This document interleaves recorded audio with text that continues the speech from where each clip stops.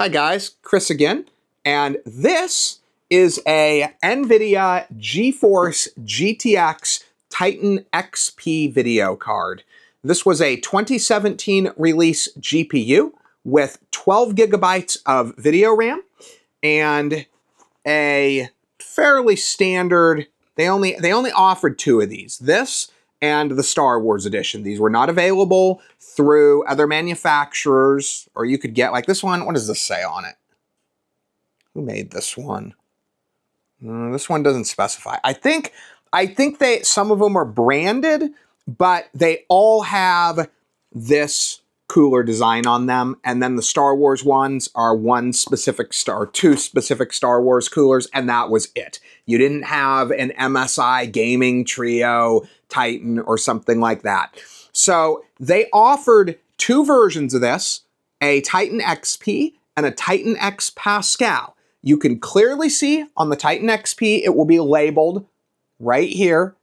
You'll see it on the label. It'll say Titan XP. The other ones will say Titan X and then in parentheses Pascal. So don't confuse them. They are two different cards. One is more or less a 1080 with 12 gigs on steroids, and one is more or less a 1080 Ti on steroids with 12 gigs. So this will run any game that you throw at it other than newer games that are starting to require ray tracing. Those will not run. There's nothing you can do about that, to the best of my knowledge, unless somebody has come up with a hack. Other than those games, though, this will run anything that you can throw at it. So as far as what you should pay for this, now, the thing with this GPU, this is not a good option for gaming if you can get a 1080 Ti.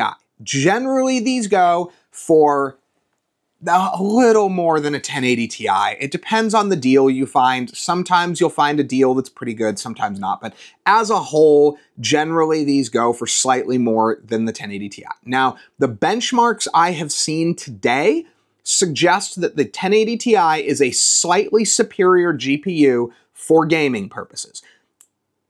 The difference is very small, so it's not worth splitting hairs over. But given one of these for $200 and a 1080 Ti for, say, $120 or even $100, you want to buy the 1080 Ti.